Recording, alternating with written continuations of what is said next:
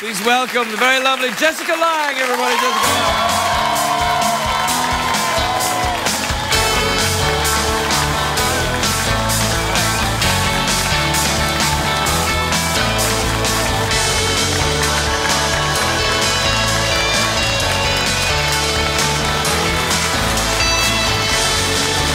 Please, welcome, Jessica. You look sensational with your dress and your lovely jewellery and everything. I look better than I did in that clip, don't I? And that was, I gotta say, you got a lot of the makeup on there. That's, you looked a little bit like Andy Rooney in that clip. That's, did you have to do the 5 hours and the putting the thing on it? Yeah, all yes, of that. Oh, all of good that. Lord. Hey, are you okay? I heard you had an accident. You fell over or something.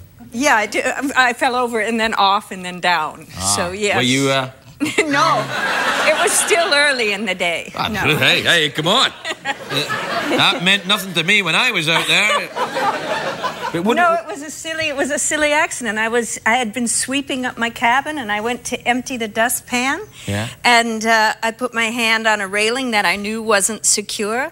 And just the momentum of that, I just like went off and fell about 9 feet head first. Oh, good Lord. Down and hit my pump. I hit her. Hit your what? Hit your pom-pom? Hit a garden pump. Oh, a garden One of those big iron garden pumps. I see. I thought you know I didn't. I know plenty. I thought it was a Danish word for something weird.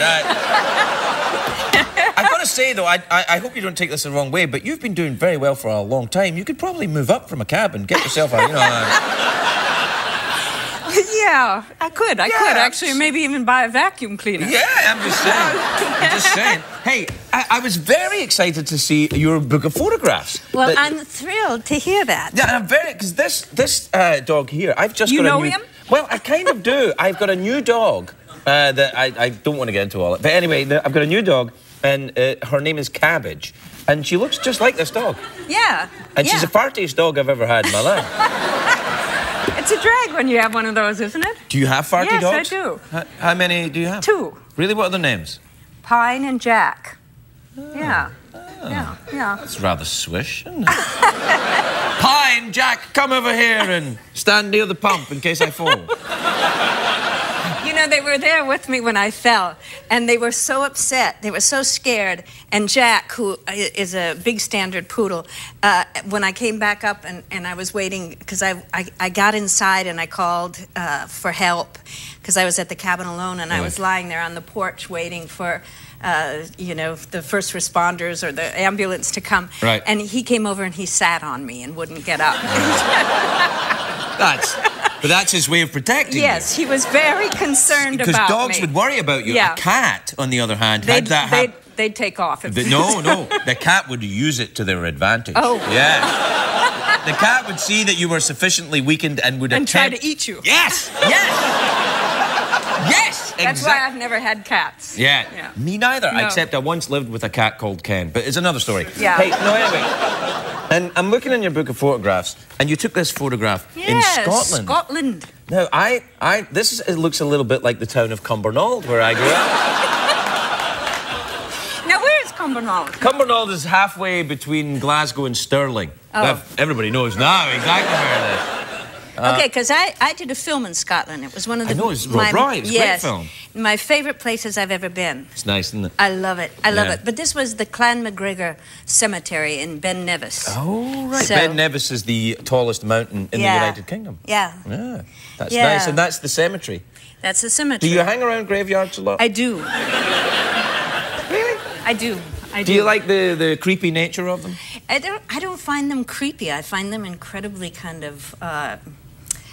well, I'm fascinated by them. So what does that say about me? I don't know. But I think... Well, I quite like walking around. I always think, oh, this is going to be creepy, and then I walk around the graveyard for a bit, and I go...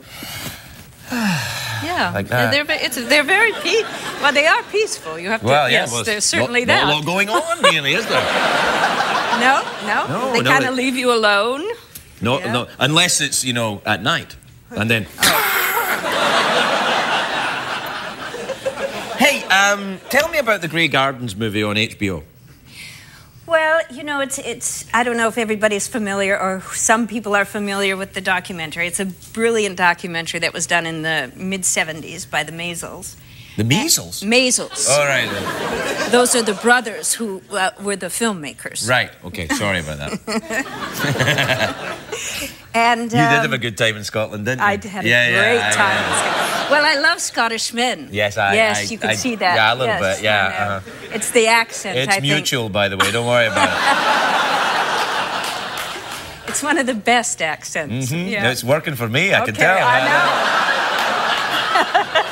I think I'm just going to pile it on a little bit, actually. Oh, so, Jessica, hey, oh, that wee Shrek fatty poo.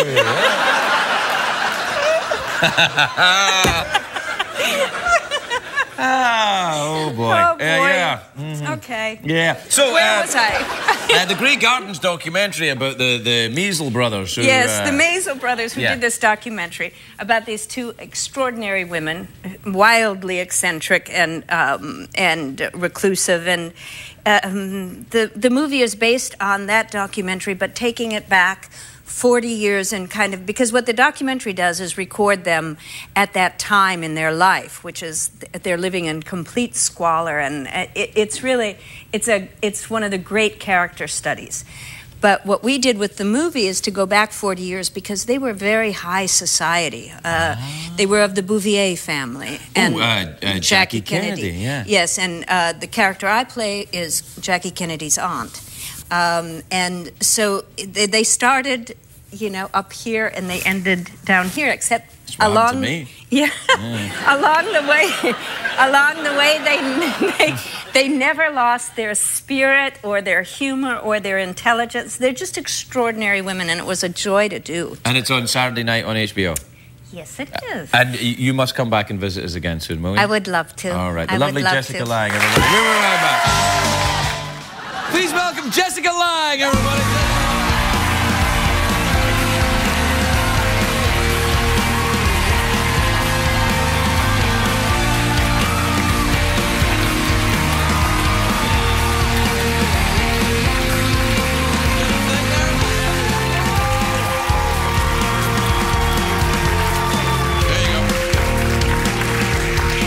Jessica, you got your microphone there. You know how to pop that on, don't you?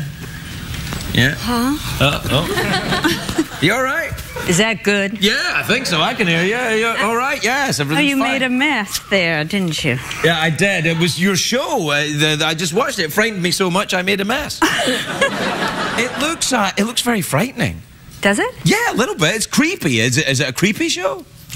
You know,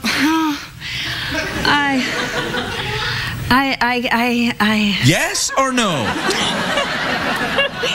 I can't judge anything anymore. Really? Yes, it's true. So yeah, have you seen it? Do you ever watch what you do, or do you? I try not to. Really? I try very hard not to, but sometimes I'm coerced into or convinced to do it, and then of course I'm always sorry. But I saw 2 episodes of it. It's creepy. Yeah. Yeah. So when I asked you earlier, is it creepy? You should have said yes. I should have said yes. Yeah, but you didn't say yes. You went on some convoluted actor's journey. Yeah, I know. Don't you get sick of talking to actors? No, I love actors. I can't believe it. No, it's true. I do. They're darling. Oh. No, I do like actors, actually. Darling little narcissists. Well, some of them, it's true. But I enjoy the company of actors, don't you? Yes. Yeah, I think they're all right. I mean, they're all right. Yeah. That's what I just said. I know. Yeah. Sometimes you get actors who are a little too fond of themselves, but that happens in other professions. I suppose it does. You know, it happens. I tell you who's the worst. Anchormen. Oh, they're awful. I have never hung out with anchormen. Neither have I. They won't let me. They're like, no, you can't hang out with us. We've got Peabody Awards. I'm like, I've got one. Yes, you've got the comedy one. Do you?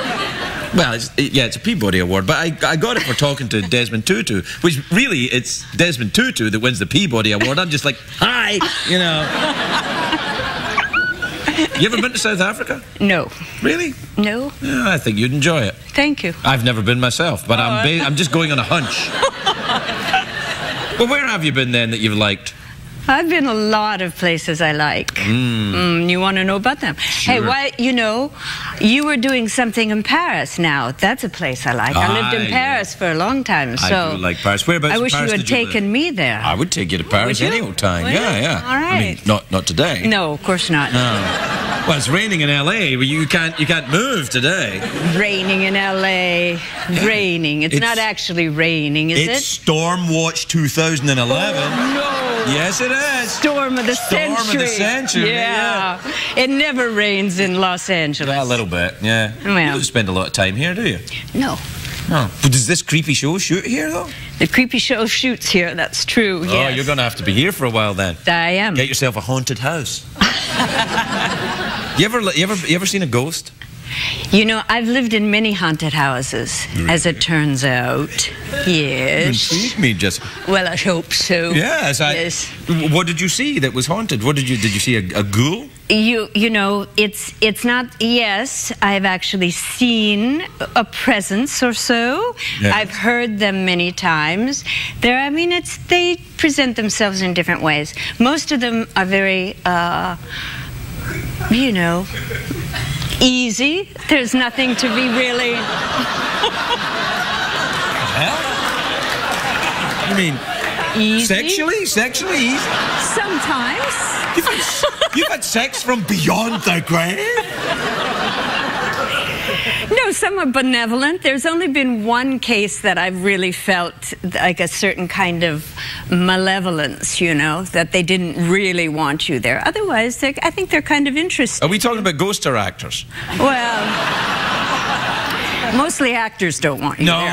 actors don't notice you because they're looking at other. Oh, something shiny. Oh, I can see my reflection in it. Aren't I handsome? Yes, aren't I? No, Have you ever lived in a haunted house? I come from Scotland. Well, everything's haunted there. Everything's haunted there, but it's very matter Can of you fact. do more accent? That's about as much as I have. Really? Yeah. So, when you lived in Paris, where did you live there? I lived on the Rue de Seine and in the Marais.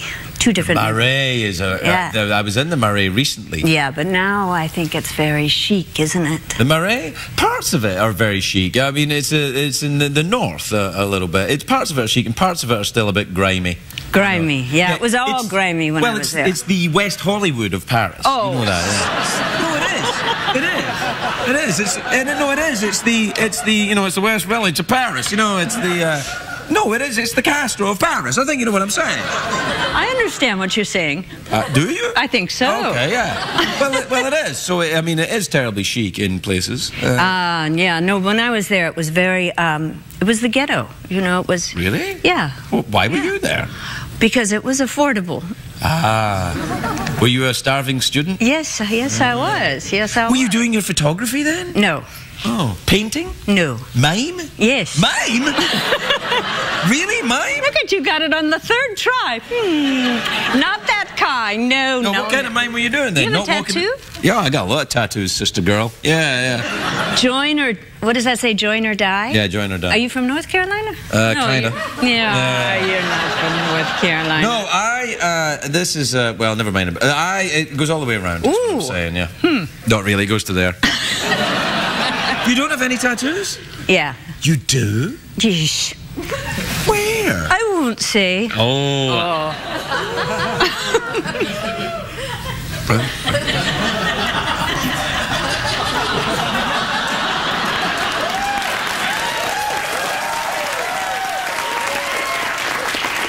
It could be a lie. There's only one way to know for sure. Really? You got a tattoo on your bumpy? Yes, I got a tattoo there. Did you? Well, not right. Well, I know not right. I know where it is. Yeah. Well, I don't know where it is. You don't know. No. You forgot, I'm sure. I've not forgotten, no. If I never have seen it, I would have remembered. Well, that's kind. Yeah, well, thank you. What is it of? Do you mind me asking? A moon.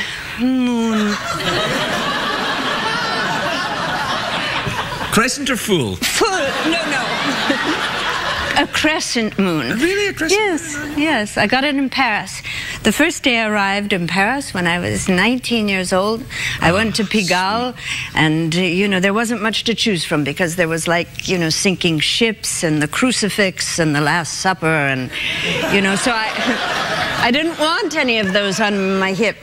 You can understand why. Yeah. So you know, what I always wanted was a fox hunt on my tattoo of a fox hunt with the tail disappearing on the fox. Like the horse is chasing after the fox and the tail just disappearing. I have never had the nerve to have it done. No. Sore that. Yeah, I don't really want it. Not anymore. Look, we're out of time. What do you fancy? Mouth organ, awkward pause, or do you want to go for the big cash prize? what are we talking about? Well, what happens at the end of the interview normally in a late-night television show is we go, oh, thanks, let's take a look at the clip, thank the band, and off you go. Well, we don't have a clip, we haven't got the band, well, we showed the clip and then the band, and so we don't have any of that. So, you can have an awkward pause, a mouth organ, or touch my glitter... No, you can't touch my glittery ball, we don't have that anymore. Well, you could if you wanted. Or you can go for the big cash prize. What was the second choice? Mouth organ, you're going to play that. No, you're going to play. Oh, no, I'm not going to play that. What was the other possibility? Awkward pause. What does that mean? Well, it's a pause which is awkward. We set up you would do well at this, actually. I bet I would. Well, it's acting, but no talking. It's a pause. Oh. And we can put a little subtext in it if you like as well. Well, let's try that one then. Okay. What was the third choice? Big prize. Big cash prize. Yeah, I wish I started this earlier because we clearly I know, we're running out of time to discuss it. But okay, never mind. Let's do we'll do the awkward pause. Awkward pause. Now, do you want a subtext in here or just general? These are so many questions. I don't even know what that means. Well, you know, a sexual subtext perhaps, or some kind of, you know, maybe there's a bad smell in the room or something. Oh, do you want to do that? Yeah, I think... I'm so confused. That's good. Let's go with that. Okay. All right. Oh, I should tell you, though, during the awkward pause, I will try and sneak a look at your boobies. It's just an acting choice I'm making. Oh. Well, you're not supposed to tell the other actor what your choices are. That's why you're Jessica Lange and I'm late-night douchebag.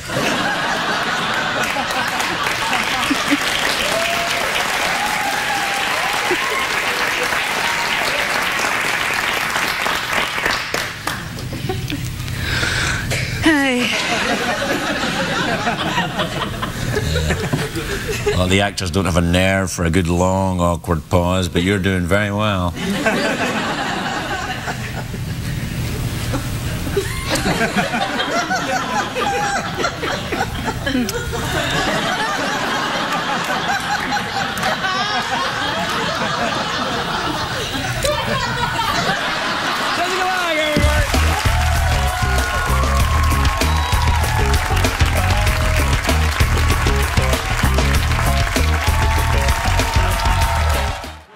I'll be back in 8 months. Can